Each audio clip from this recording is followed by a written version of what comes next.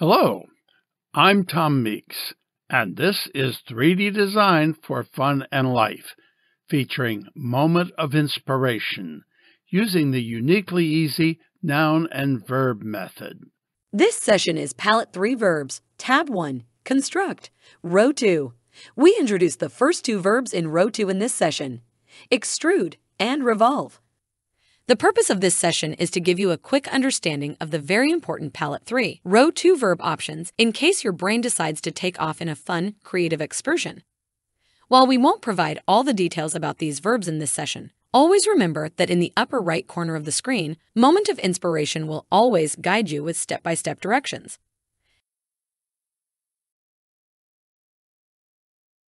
We continue our introduction to Pad 3 verbs by moving to Row 2.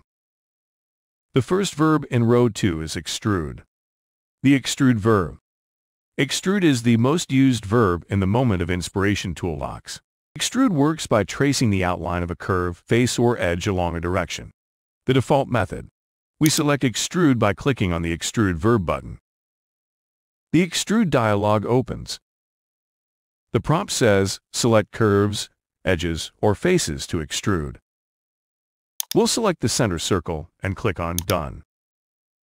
The Extrude dialog expands. The new prompt says, pick extrusion point, and a text box appears with a label that says Distance. This value determines how far the curve will be traced.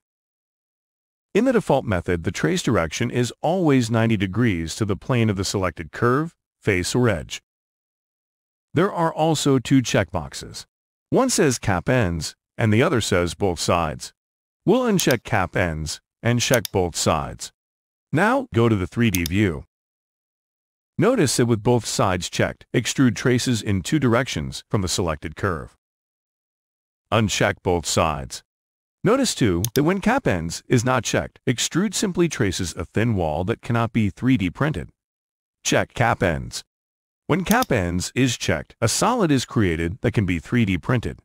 If you are designing for 3D printing, make sure Cap Ends is checked. As we move the mouse, the distance value changes. We can either click the left mouse button to select the current value or enter a final precise value in the distance text box. A new 3D solid is created when we check the Cap Ends option and extrude a 2D curve. Select the top face by clicking twice on the new solid object and click on the Extrude button. Because we selected the face before clicking on Extrude, the dialog opens in the expanded view, and we see a new checkbox labeled Keep Separate, which we will check and immediately extrude the face. We create a completely new object when Keep Separate is checked. But before finalizing our extrude verb, we'll uncheck Keep Separate. As we move the mouse upward, with Keep Separate unchecked, the new extrusion is automatically Boolean unioned to the original object. But if we go below the face, the new negative extrusion is automatically Boolean differenced from the original object.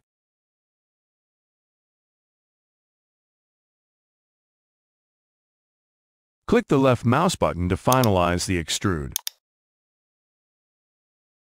The Set DIR method. While the default extrude method always traces 90 degrees to the plane of the selected curve or face, Set DIR, or Set Direction, gives us the option to assign our own extrusion direction, which we define using 2 points. Click twice on the top face and click on Extrude. This time, we'll click on the Set DIR button and go to the front view. The prompt reads, Pick First Direction Point. We'll select the center of the top and click the left mouse button. The prompt reads, Pick Second Direction Point. We'll select a new point and click the left mouse button. We can then enter a distance value to complete extrude. We'll undo to demonstrate Set Path.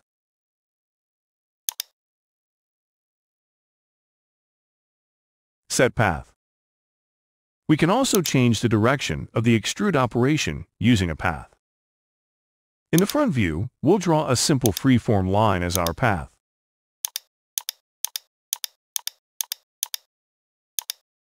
We select the top face and click on Extrude. The expanded dialog opens and we click on Set Path. The prompt tells us to select a path. When we click on the path, the new extrude follows the selected path. We'll view the result in the 3D view. We'll undo the last extrude and delete the path.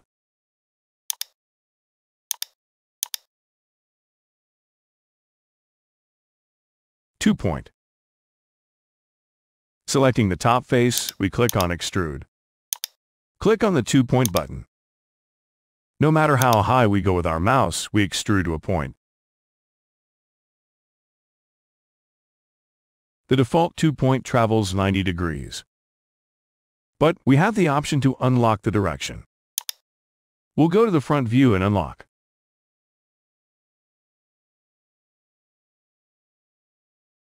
Click the left mouse button to finalize the extrude. We'll undo the 2-point extrude. The 2-point extrude is especially impressive when used with polygons and stars. It has been a clear favorite among all of our students over the years. The final method is tapered. Go to the 3D view. Select the top face. Click on Extrude and then click on the Tapered button. We have a new option called Draft Angle. This is the taper angle. We'll try some different values.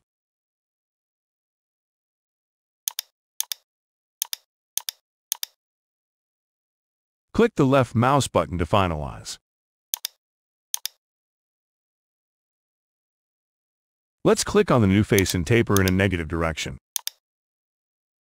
To do this, we can either check the flip option or enter a negative value as the draft angle. We'll check the flip option.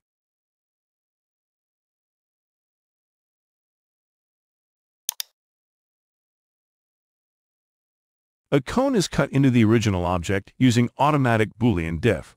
This behavior is very cool. Click the left mouse button to finalize the extrude.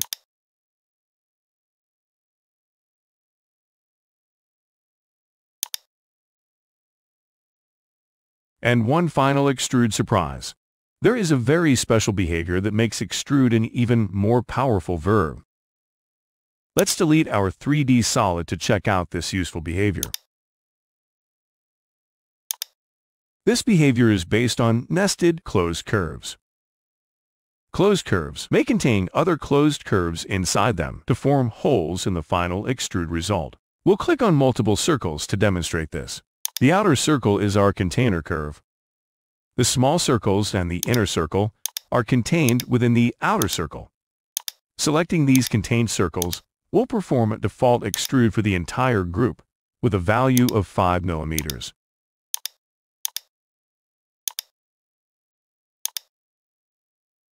The small circles in the inner circle within the outer circle end up forming holes when we extrude the selected group. In one easy move, we were able to create a mounting bracket complete with screw holes. Using Extrude again, we'll add an extension to complete a bracket to mount one end of a PVC pipe to a wall. Chamfer gives the mount a finished look.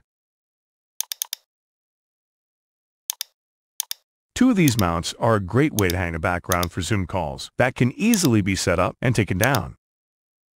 Without a doubt, you'll find hundreds of wonderful opportunities to put Extrude to good use. Extrude samples. All of these creations relied heavily on extrude as the primary verb required to turn their base 2D curves into fun or useful 3D objects.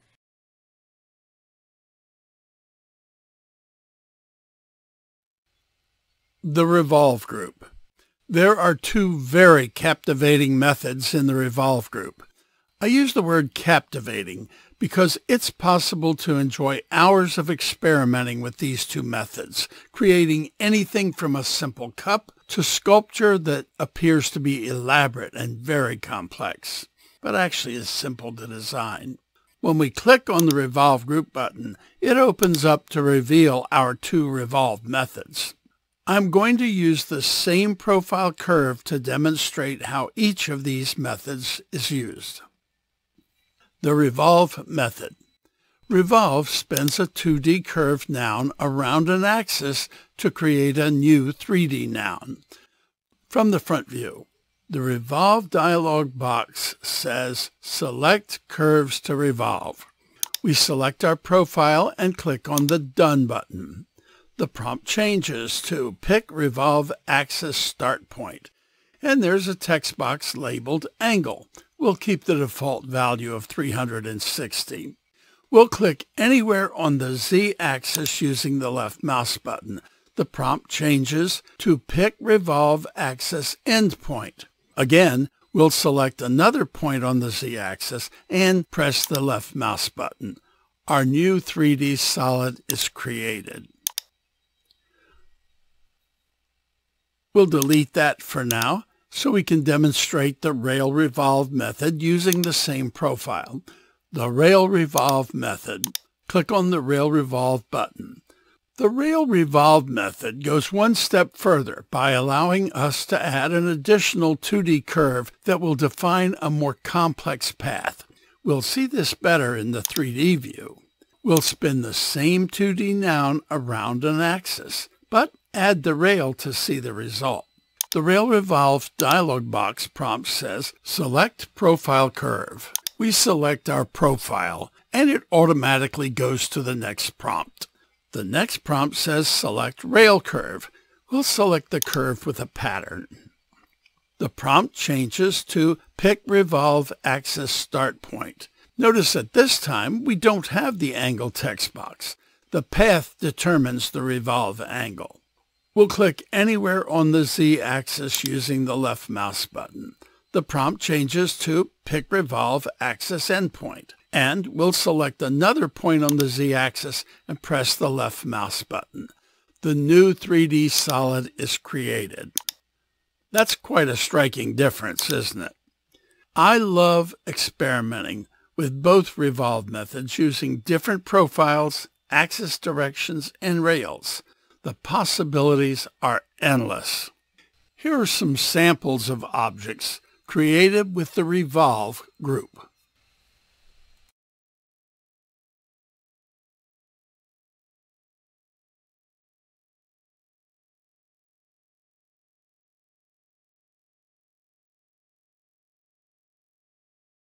Both extrude and revolve are very powerful verbs. In fact, they are probably the most used verbs in Moment of Inspiration. But there are two more equally fun verbs in Row 2. And that is our focus in the next session. There's a lot more fun to come. See you there.